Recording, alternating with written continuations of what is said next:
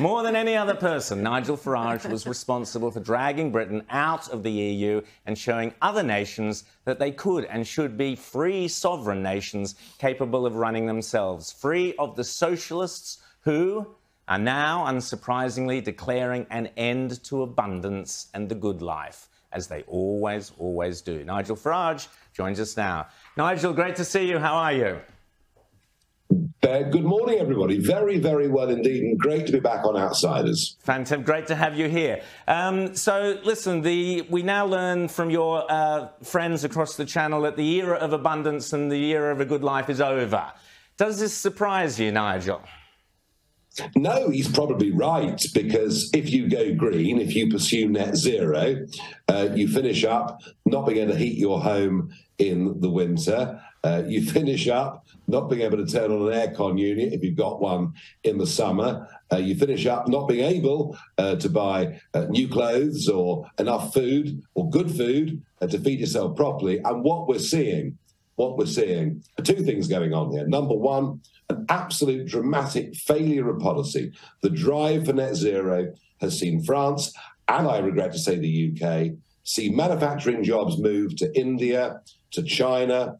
We import vast amounts, of oil, of gas, of coal, much of it from Russia. And now the truth is, Mr Putin has got the whole of Europe by the short and curlies, and everybody is facing a very, very bleak winter.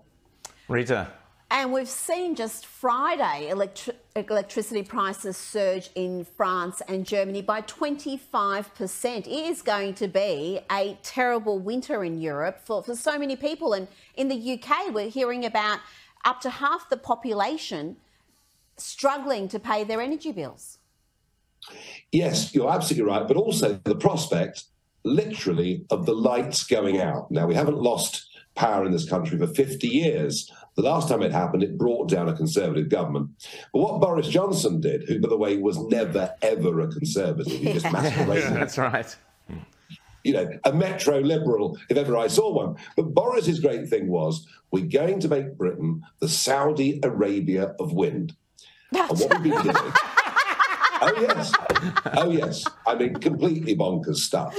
And what we've done is to despoil our beautiful seascapes, many of our magnificent uplands, and because it's wonderful, isn't it? What you do is you put a big subsidy, a 25% subsidy on everybody's electricity bill, so the poor give lots and lots of money to giant multinationals and Chinese manufacturers, and then, when the wind doesn't blow, guess what happens? You need those terrible fossil fuels that everyone thinks should end. And we genuinely now are not producing our own gas, despite having vast reserves.